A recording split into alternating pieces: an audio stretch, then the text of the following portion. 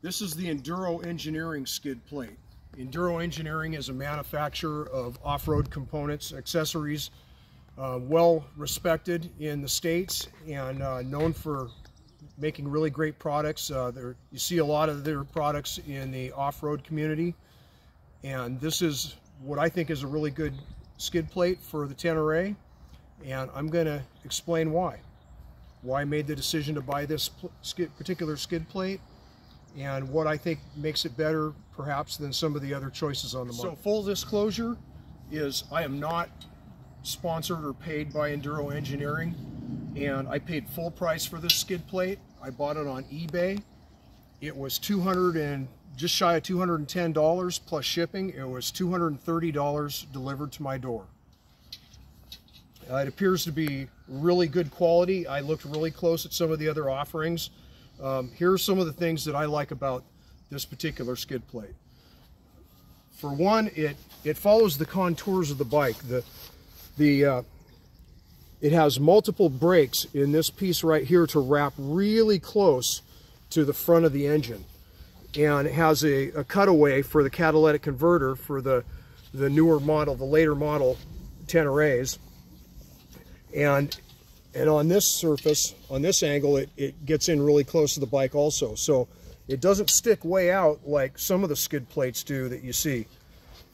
Some of the skid plates are like a big bucket that pass right out here, just a big scoop, because they don't make any consideration to try to tuck in close to the engine and the exhaust system here, and it just looks like a big shovel sticking out there. And I kind of wanted a skid plate that was understated as it can be for as big as it is, but the craftsmanship on it is really good. The welds are really nice. It looks like it's 3/16, 187 thousandths thick. The machine work on it is really nice, or CNC routing or milling, whichever it is. Everything looks really nice.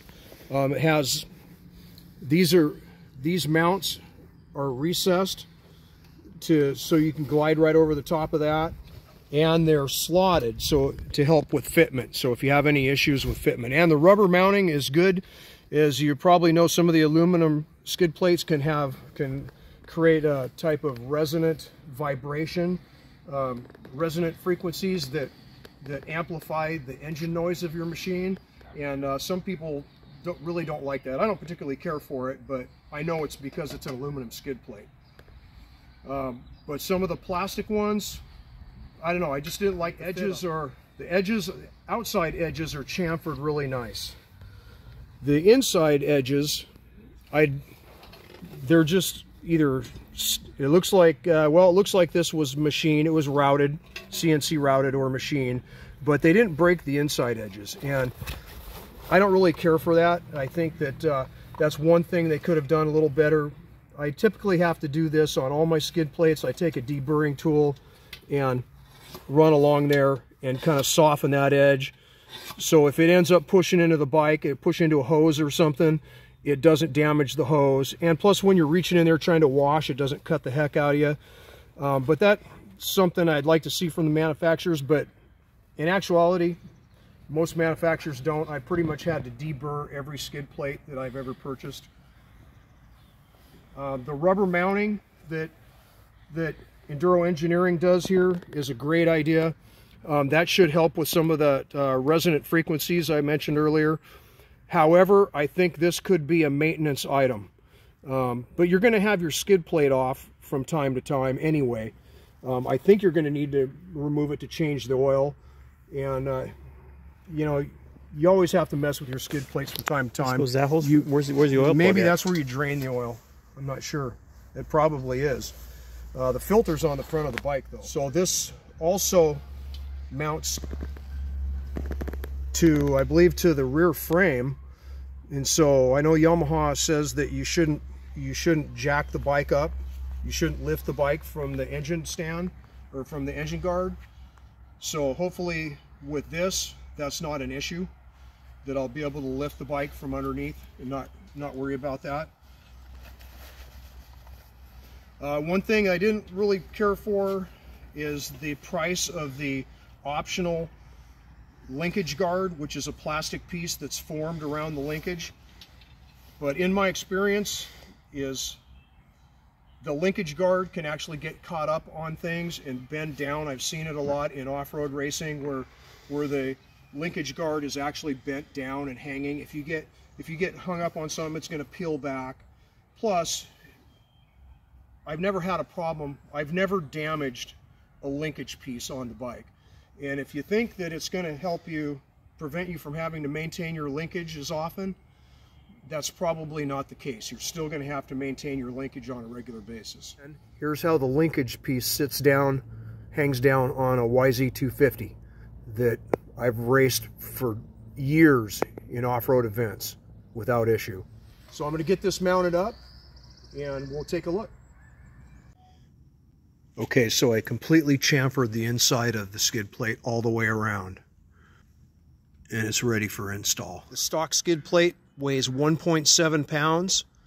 The new Enduro Engineering skid plate weighs 6.4, 4.7 pounds difference. Okay, there it is installed, and it's really just what I was looking for. Let's take a look at this thing. It's you know, I won't say understated, but it doesn't stick out like a sore thumb either. Let's take a look at this. So it tucks up pretty tight to the coolant lines, and it kind of deflects away from them.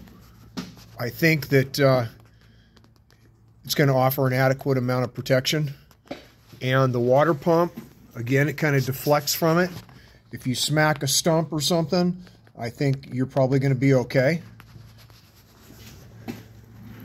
I mean, that's an important piece that your skid plate needs to take care of. It needs to protect that water pump. Let's take a look at it this way. Yeah, I think it's pretty good. I think it's going to be good.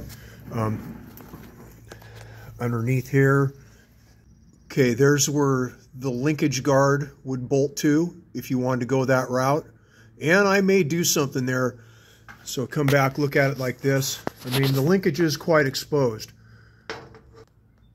But it's exposed on a lot of bikes, you know, it just, that piece is tough. That piece is tough. It's not like you're going to break that casting, or it might even be forged.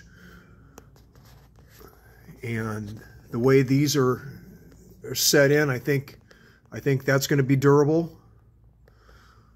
I may still do a button here as opposed to hex bolt. But the way this tucks in, it's tight. It's really one of the more compact skid plate designs that I've seen compared to a lot of them that are available on the market. And that's kind of what I wanted. It's not just a big scoop sticking out in the front. I mean, it's tucked up. It really hugs the motor tight. And I was able to use the stock exhaust guard here for, I guess that's a catalytic converter, and it does not hit. It's close, but it doesn't hit. As far as fitment of this plate goes, it was right about here. It touches this this lower bolt-on frame rail a little bit, right about here. And I did use a scissor jack just a little bit. I probably could have got it without, but just to make it easy, since I have it here on the lift, I went ahead and used that, and it bolted up pretty nice. There wasn't much pain involved in that. But yeah, really nice, really nice quality part. I think I'm going to be really happy with it. And here she is from the port side. Again, kind of the same angles, the same compound angles up front here to just kind of really tuck it in tight to make it kind of a compact unit, while providing all the protection you need. Kind of picks up this cover pretty good. You know, it has one extra little mounting point. Let's see if I can focus on that. Come underneath here, that little mount right there on the exhaust tab, or on the exhaust hanger.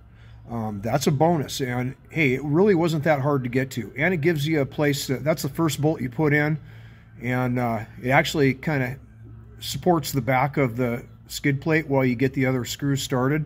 So pretty nice. So there it is installed, and I don't think it sticks out like a sore thumb. Doesn't look too big or odd on the bike. And I think it's going to provide excellent protection. In fact, I'm sure of it.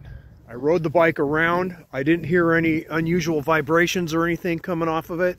No resonant harmonics or anything weird like that. Let's start the bike and we'll just kind of double check that, rev it a little bit.